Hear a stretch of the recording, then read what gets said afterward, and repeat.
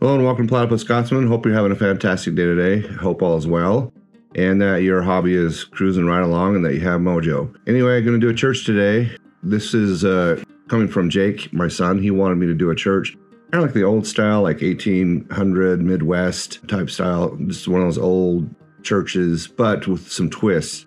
He kind of gave me some ideas and some directions to go. And this is going to be another one of the additions to the Grimdark pieces that I've been doing. This project's probably going to be a little bit longer just because of the size of it. I'm going to repurpose some roof pieces that I did well over a decade ago before laser cutting and things like that. I want to repurpose them because they've just been sitting there and I want to use them. So I'm going to try to use them in this one and do the roof with it. So without any more introduction, let's go.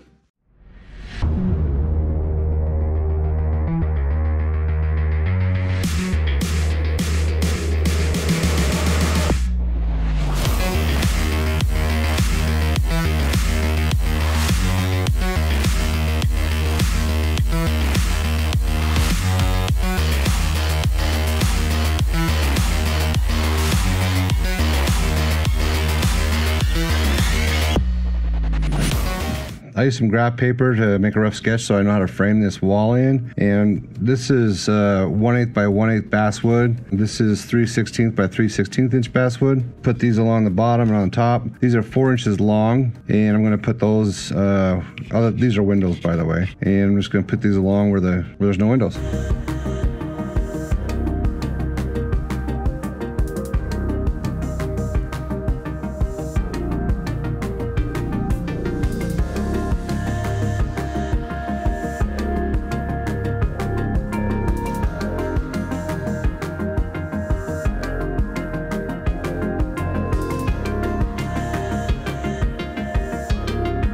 I'm just using stick pins right now just to pin the tops in and the top and the bottom in so they won't shift on me.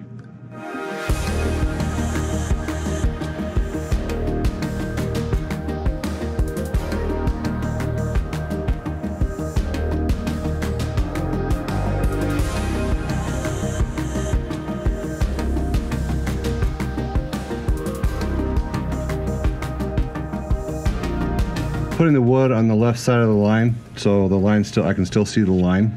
And I will go back and dab glue just to make it stronger. So I cut some 1/16 by 1/8 basswood and bent it in there, pinned it so it goes more towards the walls, and then I'll put a lot of glue in right here.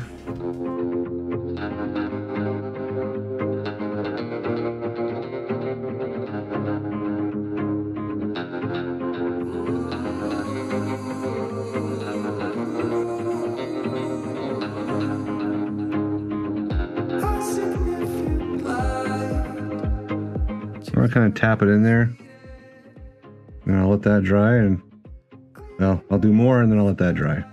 That's essentially what I did. I just bend them, put them in there, and then just bend them, so because they won't feel like this, and then just put that and just bend it in there. Move this over here, then stick a pin right there. So this is something I built years and years ago. I was gonna make, I can't remember what I was gonna make actually, but it was gonna be a bombed out roof and other stuff. Anyway, I now found a purpose for it. I made these struts the same way as I did the church. So I'm just gonna tear everything apart on this and use these struts for the roof. So that's what I'm gonna be starting doing right now, is just see if I can just very carefully take this apart. All right, I'm gonna start assembling the church. I'm gonna use the green mat as a square to keep this obviously square. But anyway, start applying glue and start throwing this thing together.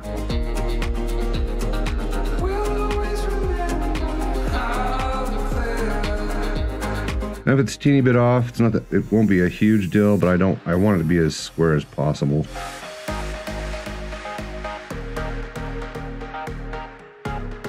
Now what I'm going to do is I'm going to start gluing the roof pieces on. I'm going to glue them in the same width as the side walls.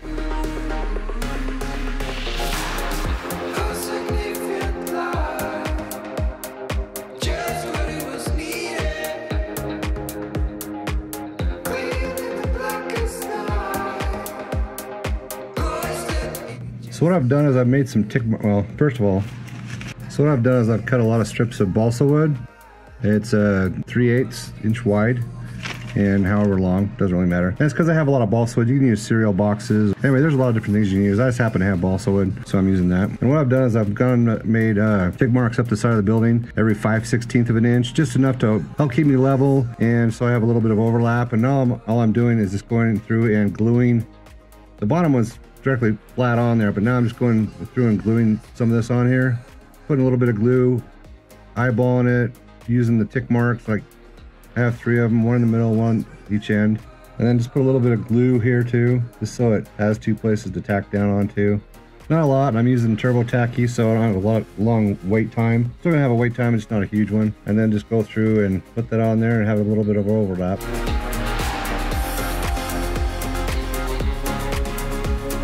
Oh, or it falls over. Now I did have it on its side, but just because I'm filming, I'm making it so you can see it easier, but I did have it flipped up on its side.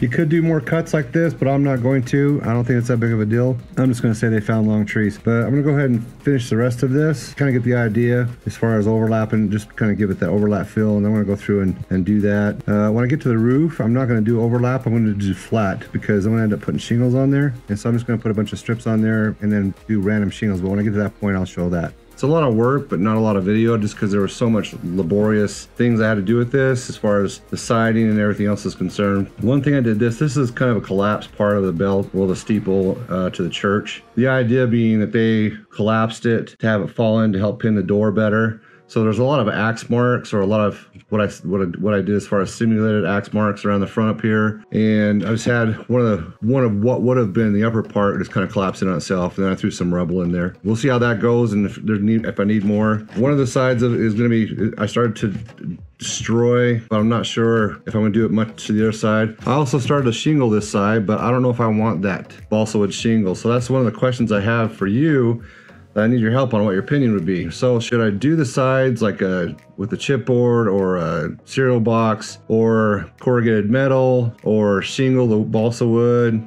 What do you think would go the best? I'm not sure I'm still kind of, I don't know, I'm up in the air. The one thing I was thinking of doing, no matter what I do the sides, is putting metal up here and just kind of give it a variation and not have it shingle up here, just have strips of like metal. I don't know if it'd be corrugated or flat. That way I can do some patina on it to give it some more character. Oh, one thing I did do that I didn't show on camera is once I had the main frame all built, I did go outside and spray it with a gray. And that way, anything I can't touch with a paintbrush, it'll be dark, so it doesn't matter. If you like the video, go ahead and hit the like button, subscribe to the channel so you can see what we're doing in the future.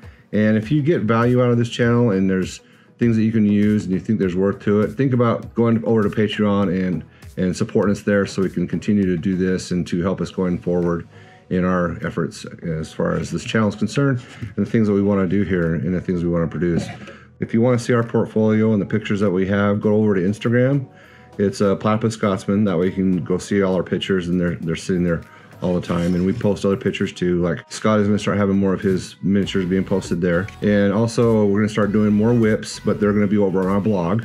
Scotty's already been posted some whips over there of his miniatures. So if you want to see what the whips are and other things and just miscellaneous content, you can join us on our blog as well. And then we also have Facebook. We have a Facebook group, Facebook page. Have a good night, and I hope all is well, and hope your hobby's going well, good, and that you're enjoying your hobby and enjoying these tutorials. Remember what my mother used to always say, that anyone can do art, and I truly believe it. Ciao.